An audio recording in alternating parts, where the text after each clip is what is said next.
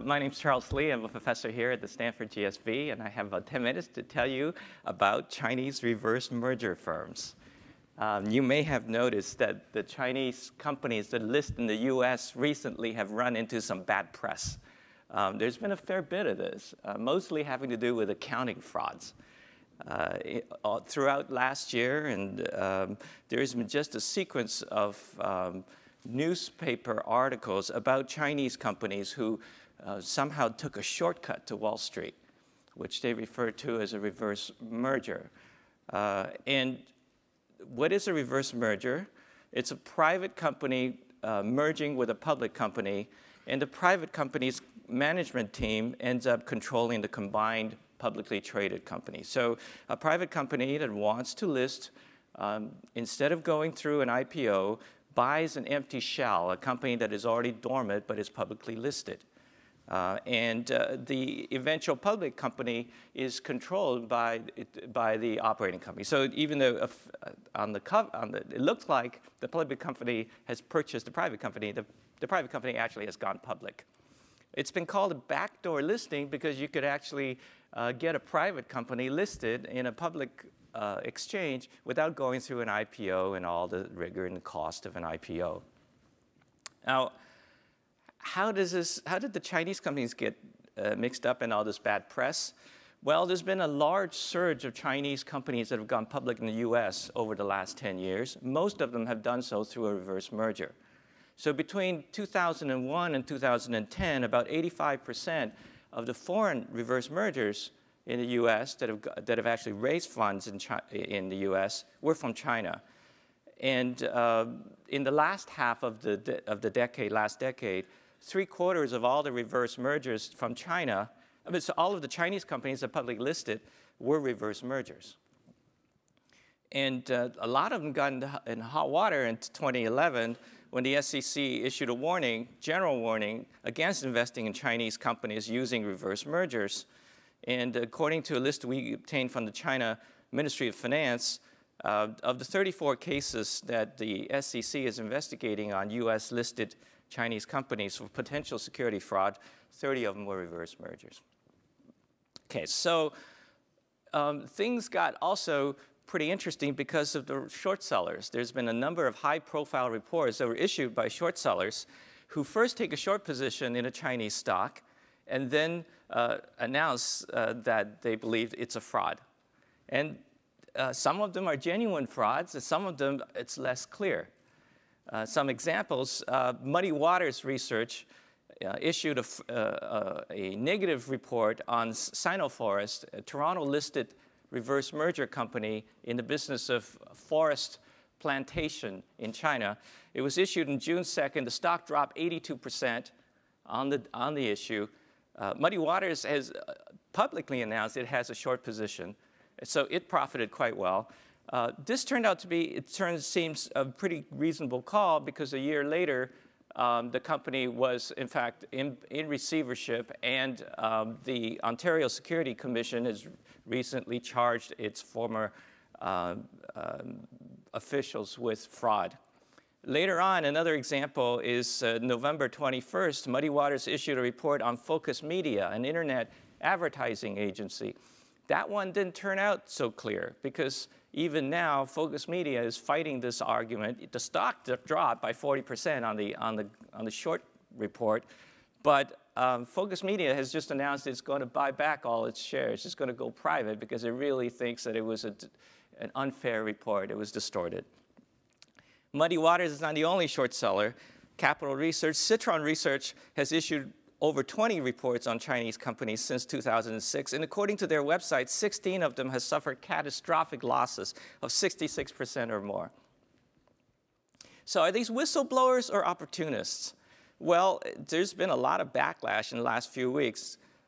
In fact, Xinhua, the Chinese official news service, issued an editorial saying that US companies are poisoning the reputation of Chinese startups for profit.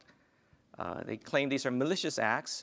Mr. Kai-Fu Lee, who is a former executive at Google's, along with 60 other executives and business people in China, started a website called Citron Fraud, in which they argue that Citron is just simply tarnishing the reputation of Chinese companies. They write reports that boldly tell lies, I'm quoting them, knowing that their American readers have no way of verifying them. Okay. So how bad are Chinese reverse merger companies? And our paper looks at all of the Chinese reverse mergers that were issued from 2001 to 2011 and asks how bad are they as a group. There's one view that says they're clearly awful. We know the Chinese have corporate governance problems. We don't trust their pet food and their toys. Why should we trust their public companies?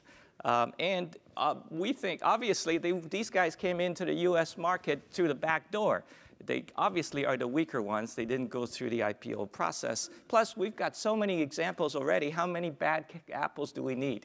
So it's an open and shut case. They're just awful. But if you think carefully, there are actually a number of reasons why this may not be so obvious. First of all, there's actually no systematic evidence on their collective performance. We've seen some vivid examples, but we don't know how they've done as a group. And second of all, to the extent we've seen them compared, we've compared them, the media and others have compared these reverse mergers to IPOs. IPOs are a very different animal. They're much more liquid. That's why they IPO'd. Reverse mergers normally didn't have the eligibility to become IPOs. They had tighter financing constraints. They're early stage companies. The right comparison set is reverse mergers, not IPOs. And so, in fact, it may not be so obvious. In fact, China has a lot of very potentially attractive startups and access to capital, until very recently, at least in China, for these startups is much more limited than in the US. It could be that we're drawing from a better quality pool of candidates when we look at Chinese reverse mergers. So here's what we do. We look at all of the reverse mergers that became active in the last decade, both US and foreign. We compare them to a control set of companies that are matched on the same date, same industry, same size, based on the same exchange. This is important because 80% of the reverse mergers show up first in OTC bulletin boards or pink sheets.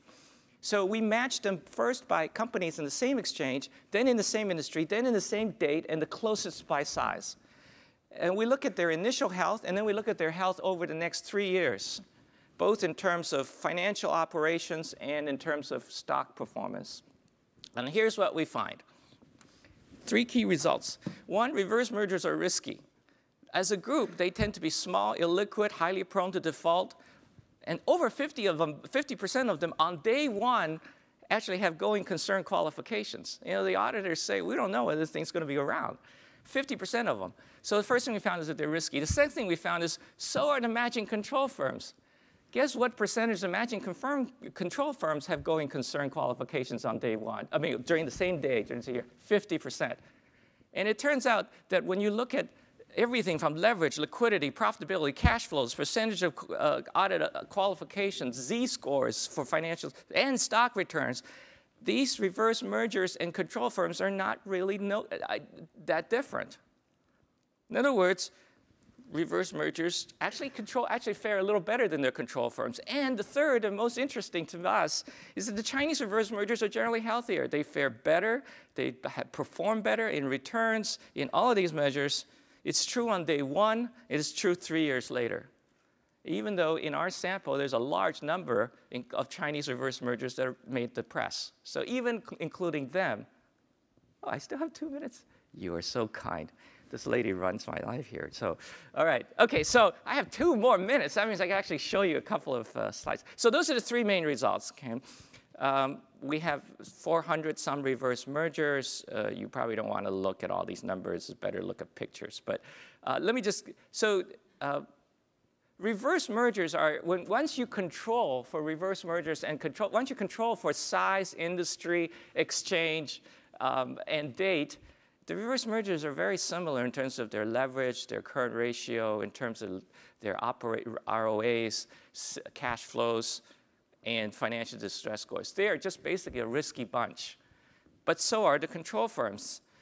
The striking thing is that the Chinese reverse mergers on day 1 have lower leverage, better current ratios, better return on assets, better cash flow from operations, better Z-scores, And only 23% of them have going concern qualifications versus 60% of the US reverse mergers.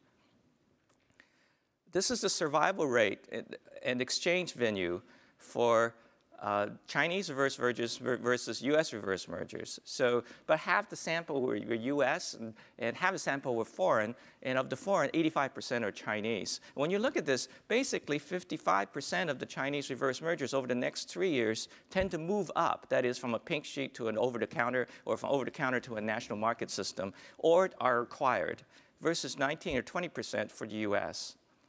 And when you look, the ones that move down, there are far more US than there are Chinese.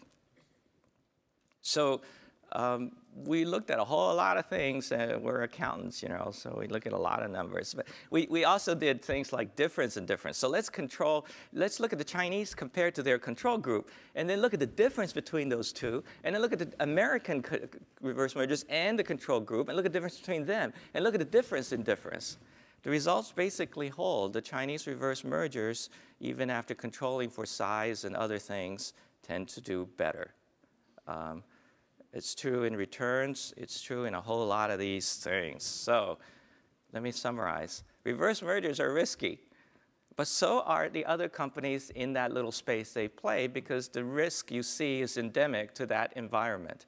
And finally, the Chinese reverse mergers actually are healthier from what I can tell.